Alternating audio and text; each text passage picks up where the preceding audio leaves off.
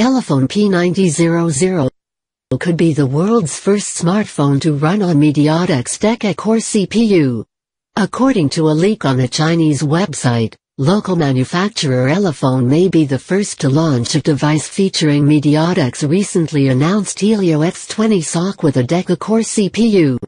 MediaTek had officially launched its Deca-core Helio X20 chip for mobile back in May, which features a tri-cluster CPU configuration that included 2 Cortex-A72 clocked at 2.5 GHz and 8 Cortex-A53 cores, of which 4 clocked at 2.0 GHz and 4 at 1.4 GHz.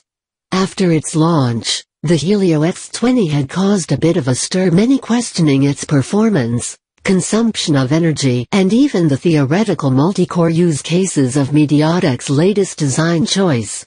The ones who were not easily convinced also pondered if this is just a marketing trick by MediaTek.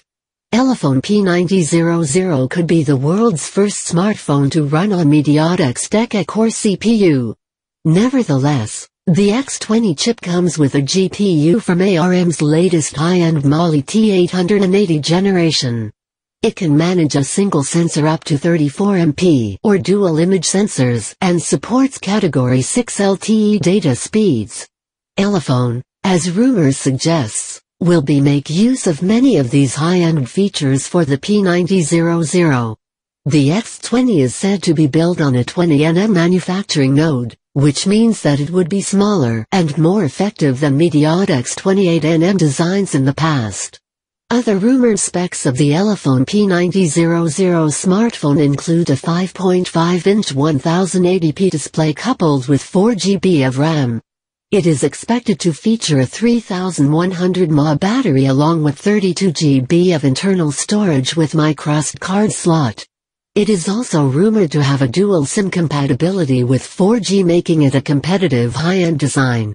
Also, on the specs list is a 20.7MP front-facing camera and 8MP rear camera.